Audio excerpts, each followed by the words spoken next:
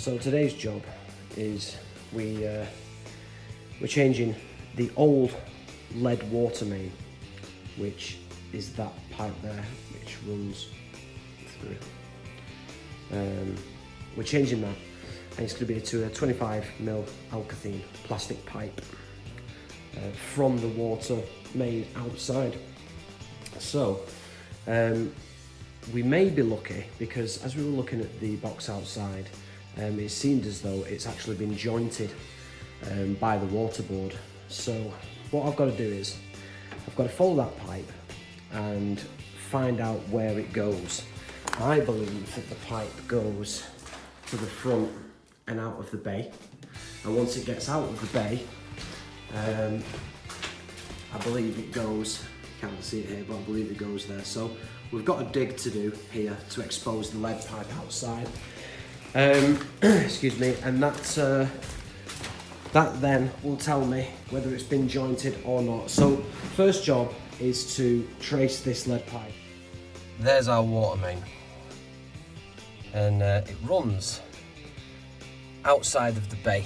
Now you can't see this properly, but that's the corner of the bay window, and that pipe runs down and through the bay window.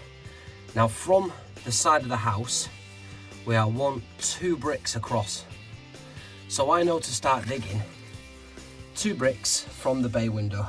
And if you look here, you can see the main just runs all the way through this supporting wall, and then through the floor. So, slight setback, as I've cleared all the brush, because there's quite a lot that was in the way. Cleared all that, but we have a bit of a tarmac. You can't see it really, but we've got a bit of a tarmac edging around here. I actually thought that it went all the way to the wall, the dirt, but it doesn't. So I have to get the breaker out and just break out a bit of this line here and see what we've got. See if we've got some dirt underneath that's diggable. Should be, because there's a water main under it. So what we found is that there is our soil bed, and we've got what looks like a brick stroke concrete slab. You can see that there. We've got to get through that. It's not what we wanted, but it is what it is. So next time you see this, I'm hoping I'll have exposed that pipe. Okay. I'm not hoping. So I couldn't find anything. Can't seem to get that. Right, this is the water tap, the stop tap outside, the external tap. Over there, let's have a look at that. We've dug down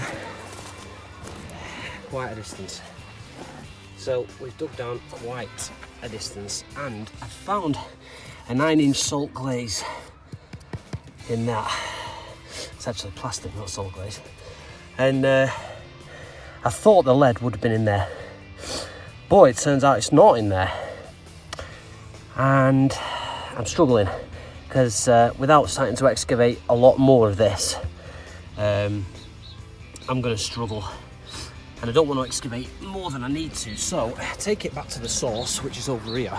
And what I found is, which you're going to have to find anyway, what I found on the, on this side, we've got the blue alkathene, which I believe to be the main coming in to the building. So I believe that that is coming from the street, because on this side we can see we've got another blue alkathene coming out, and that goes down, but it goes down into another blue alkathene. Now I thought that might have been on a lead lock, but it's not. Now the problem is, I don't know. I mean, it might seem obvious that obviously that's the road, so you would have thought that this alkathene pipe here was the one coming in off the street.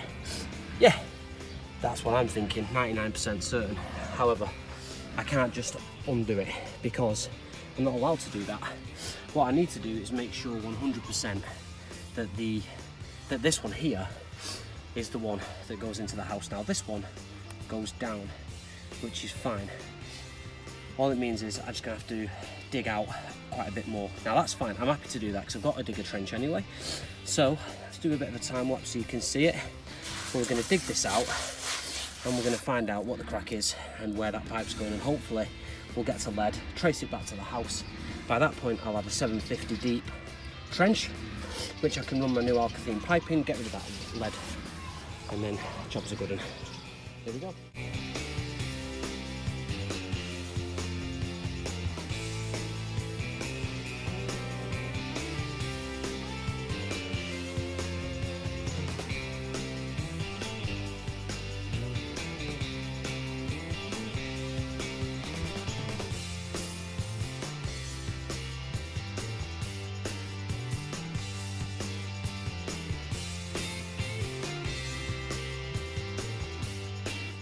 Right, so we have dug our hole, and it was a big one, big hole. So what we found is that it was slightly off to the right from where I was, but anyway, we've got it and we're through, so that's great now. So what we're going to do is we're going to change this over now to blue alkathene MDPE pipe, which is 25mm, and as you can see, whoever's put this one in last, just taking this off, but we can take that away now. So this comes away, but this socket actually, which there's actually nothing wrong with it, but this socket itself, whoever's put this on, they haven't used a liner. So a bit naughty really, because in the pipe, I mean, we'll have a look at this one now, so you just have to bear with me. Just unscrew that, but there should be a little white liner in this, and that's so that it stops any crushing or compression.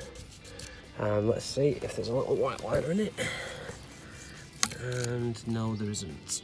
So that's naughty, whoever's done that. Poor, but it just means that I can get some fittings, and that there is MDPE 25mm to lead, so that's quite a handy one to have on you. Anyway, what we're going to do is we're going to put on now the socket with a liner. That's your liner, so your liner goes in there like so, and that stops any crushing from happening. So now I know that we've got our liner in, and then we're going to put our 25mm MDPE pipe onto there, the socket, and then we're going to run our new pipe, take the old one out, new one goes in, get rid of all that lead. So here we go.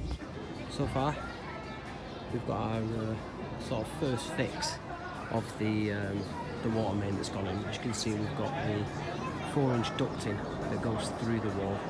That's just to stop any crushing of the pipe. We've got a sand blind it underneath now. Need to remove the old one as well. So that comes back up to the main. So you have to excuse the mess, but it's been a hard work and this job.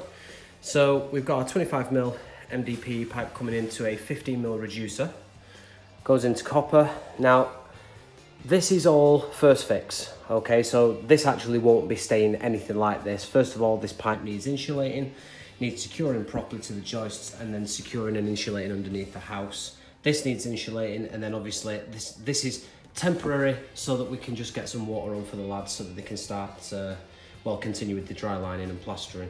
But obviously there'll be a drain off valve and a check valve for the stop tap as well. But the process I want to go through now is just the test. So obviously this is now an active line, so this actually has water in it, it's live.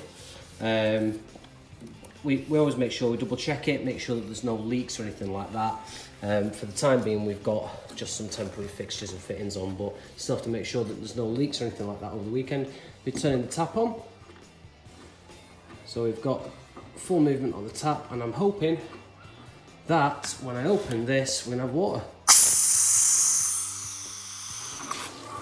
And there we go. So we have water. So we're turning the tap off now, making sure for over the weekend and what have you. We have no leaks or anything like that. I'm going to turn it off from the outside as well because it's easy to turn off from the outside. But successful day.